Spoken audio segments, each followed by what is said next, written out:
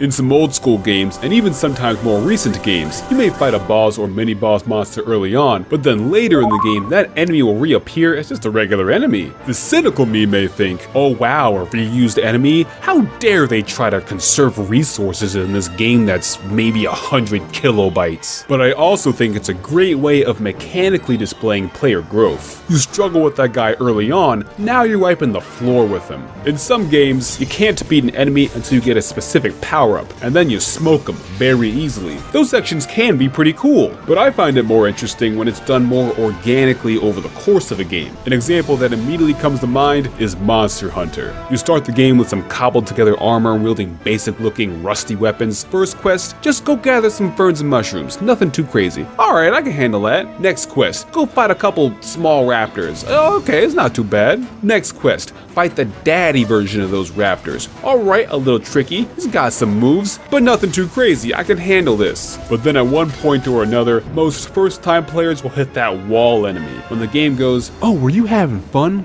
Getting a grasp on the controls? Well, I'm gonna teach you how this game really works, in the same way that a Catholic Bayonetta would teach you Bible verses. For me, that enemy was Kecha back in Monster Hunter 4 Ultimate. I died so many times and realized I did not have a firm grasp on the gameplay loop or the 3DS controls. Nowadays though, I can whoop that angry lemur's ass blindfolded, but only because I died so many times to him and got better at the game. In Monster Hunter, you craft weapons and armor from their corpses. A little morbid, but they serve as a visual reminder of the enemies you've persevered through. I love it when in games you start out with a more of a simple outfit, but by the final stretch you're all dripped out like you're at the Met Gala and the theme is Slay. The real endgame in Monster Hunter has always been Fashion Hunter. And you keep going, fighting progressively stronger and stronger monsters, to the point where you're essentially fighting gods and forces of nature, like the Megadong Flamorama, a golden mantis who has a side hustle as a mecha pilot, lightning storm god dragon who attacks with fart tornadoes, the contrast of raptors at the start of the game, and the dragon from beyond space and time who's smiting you while orbiting a black hole at the end of the game,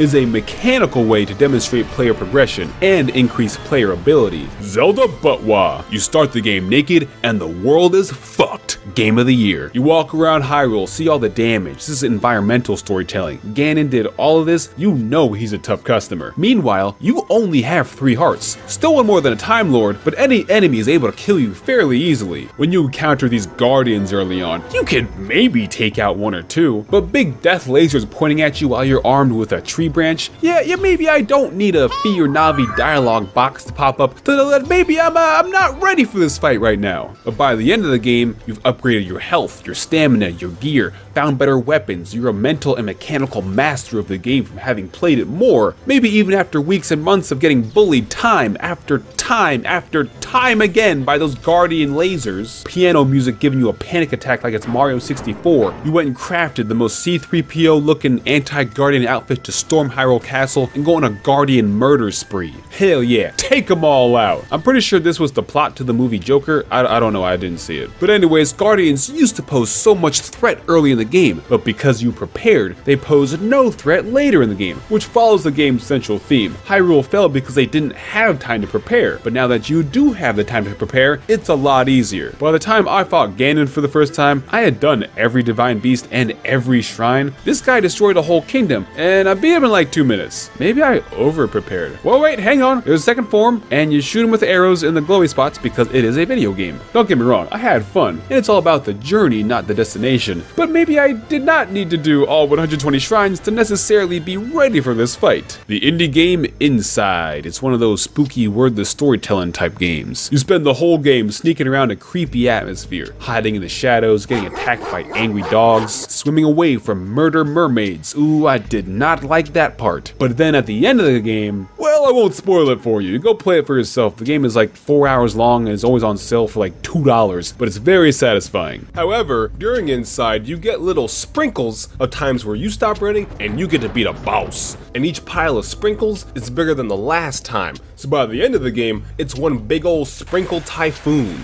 The expectation in most games is that the player ability will increase over the course of the game, be it through character strength, player ability, or both. However, you can also twist the usual usual power dynamic progression for narrative reasons. Back to Zelda, but this time the boat Zelda. I recently speedran this game for charity and got pretty close to the world record. Yep, You start the game as Cat Link. On your island is buried a treasure chest, but also your sister gets kidnapped by a big bird and you are powerless to do anything. So of course you do the logical thing of teaming up with pirates to get her back. You catapult yourself into the fortress where she's being held and immediately lose your sword, so you can't do any real fighting here. If an enemy spots you, you get caught and sent to jail, so you have to sneak around enemies Metal Gear Solid style.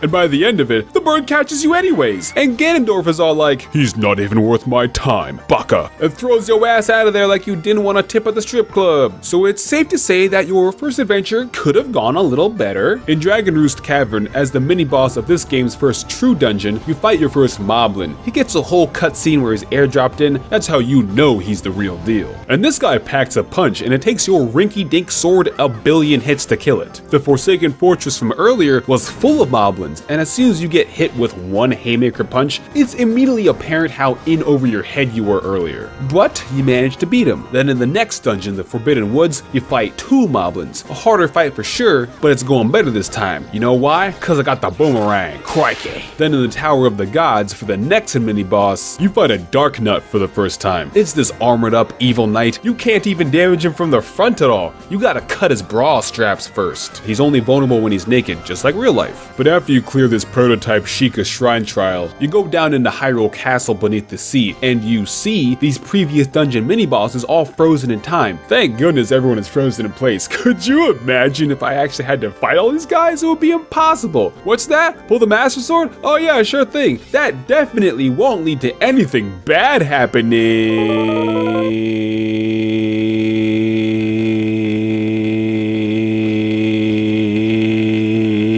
When I was, I think, 10 years old playing the GameCube version for the first time, pretty sure I turned the game off right here for like a month. So you have to fight your way out of here. But this time, you've got the Master Sword, the Blade of Evil's Bane, and it serves up everyone a piping hot ass whooping. This sword is incredible, and you don't need the boat to radio in and be like, that sword is powerful, trust me, bro. These enemies used to get their own introductory cutscene and take like 10-20 hits to kill. Now you're plowing through all of them like you're a tornado through Dorothy's house.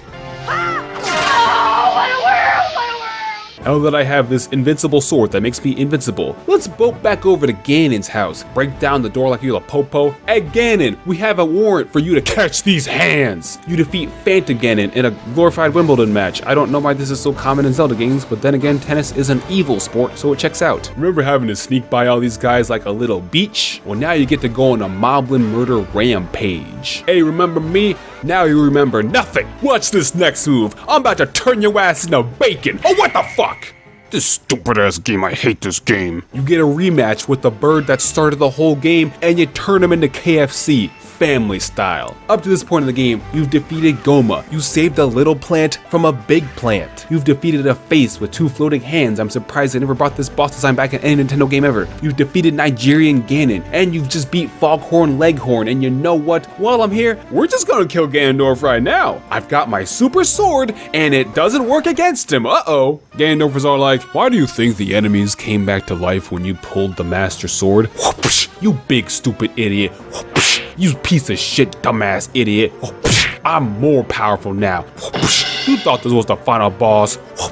There's still 3 more dungeons. The game hypes you up getting the Master Sword, making you feel like a hero, only for the floor to drop out beneath you, and the game hypes up Ganondorf instead. I like this Ganondorf because he will not hesitate to punch a child. Xenoblade Chronicles 1. I try to be as major spoiler free as possible, but I need to talk about the game to talk about the game. So there are evil robots in this game that are hard to fight, but the main character Shulk gets a magic laser sword that is really good at fighting the robots, so he vows to kill all the robots. Early on in the game, you fight Zord. He's this big ass cockney robot. He shows up and he's all like, hello governor, and you can't beat him. Your robo slaying super sword doesn't really work too well on him like it does the other robots. Then he teases you, kidnaps your friend's brother, and deuces. I think Zord just hates city planning. You venture all the way down into the ether mine. I'll be honest guys, this is the worst part of the game. This stretch kind of sucks ass. And you get to the bottom and you fight Zord again, and you need to do a very specific combo to open up a small window of time to damage him at all. This is the game game's way of mechanically showing how strong Zord is and how amateurish you are. Even after doing a ton of damage to him, your team barely beats him, basically by ramming a forklift into him to knock him to a pit of acid. Oh my god, we finally beat him. Fuck that guy. Let's take the elevator to get up on out of here. Why did the elevator stop?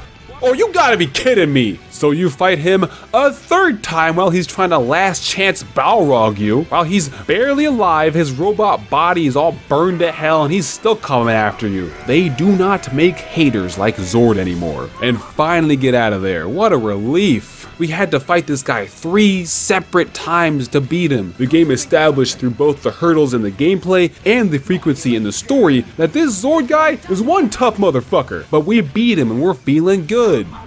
So right after beating one Zord, like 7 more Zords immediately show up, along with the robot from the start of the game who killed Redacted. What? What do I do? See, I'm invested. This is an unwinnable situation. Do I think there's gonna be a TPKO? No, it's only hour 6 of this 50-hour game. But do I wanna see how the gang is possibly gonna get out of this one? Absolutely. Thanks for watching, and don't forget to subscribe. Comment below with moments in games that made you feel like a baller. And today's comment code word is, door. Comment door if you made it all the way through the video. And that's it, video's over.